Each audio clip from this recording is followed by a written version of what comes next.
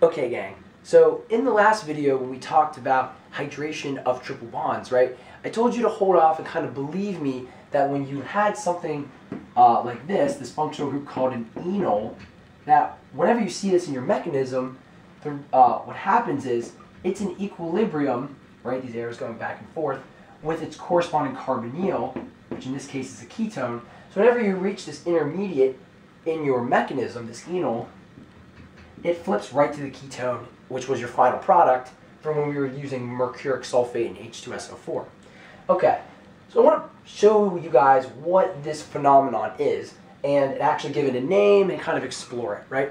So we know this is an enol because of the double bond, right, as well as the alcohol, right? There's the ene and the ol. And the truth is, when you have an enol, or more so when you have a ketone, there's this equilibrium going on. So maybe we had acetone in a flask. So the overwhelming majority of your acetone looks like this. But there's going to be a very, very, very, very tiny amount that's going to look like your enol. And constantly, there's some enols flipping to ketones and a very small amount of ketones flipping to enols. It's an equilibrium, right? The forward and reverse are equal, right? But the equilibrium heavily favors the ketone. Okay, so I want to show you a mechanism of how you can go from here to here and here to here, and why this, actually let me just show you why this is favored over this.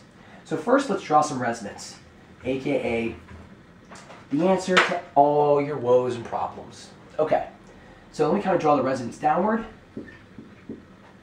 So what I could do is, for here, actually just draw the line to the hydrogen.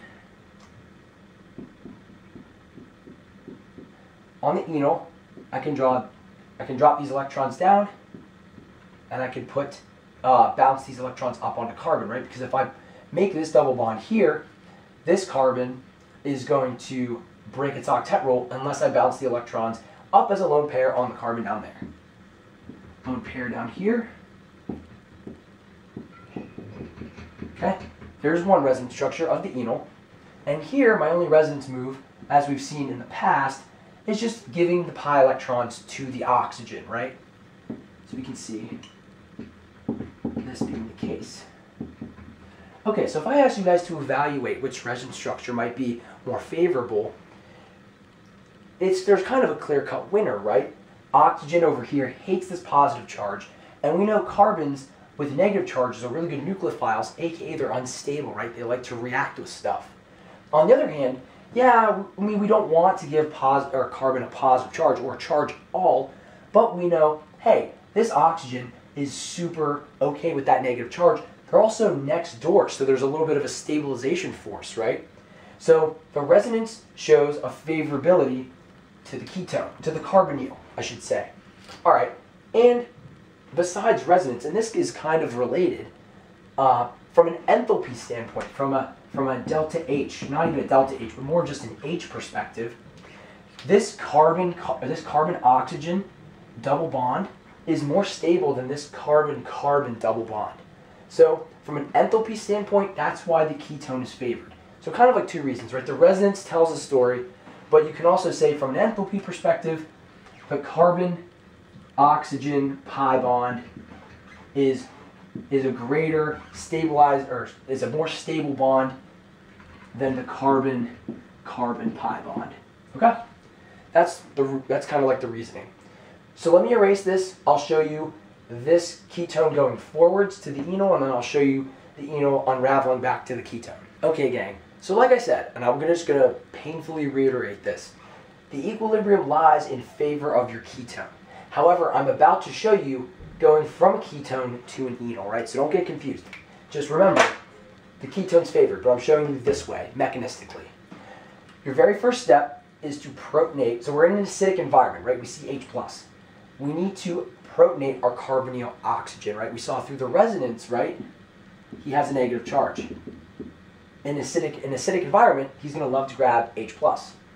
So let's do that.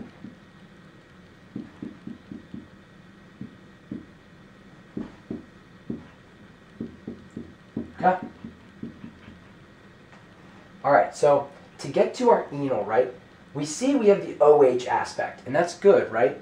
But we need to, one, put a double bond here and remove the double bond here, right? So we actually only need one more step. And it's almost like an E2-ish type step.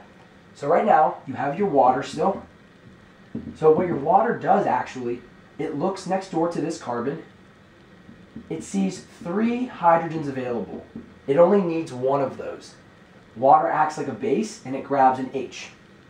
I'm actually going to erase these ones because they're in the way. Grabs an H. The electrons from that hydrogen swing down and form the double bond we need. We're going to break the octet rule unless we do something. So we actually bounce electrons up on to oxygen. And voila! We have successfully tautomerized from our ketone to our enol. Okay? Alright, so let me erase. Actually, I'll keep this up here, if that's cool with you guys, and I'll do the reverse from the enol to the ketone, I should say, right down here. So maybe we start down here. Okay? So what we need to do now is kind of recover our ketone. We need to get rid of this H, put the double bond here, and get rid of that there. Sometimes, and you just have to think of the reverse of what you just did. So what I'm going to do is I'm going to just swing electrons down here and reform the double bond I know I need. That means I have to do something with this double bond or else I'm in trouble. I'll break the octet rule with this carbon. Well, this is just 2 electrons, right? So let me just grab H+.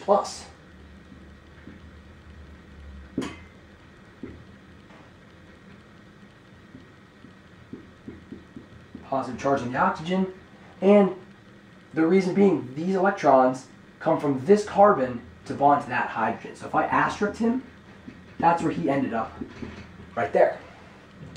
Okay? So from here, it's just really easy.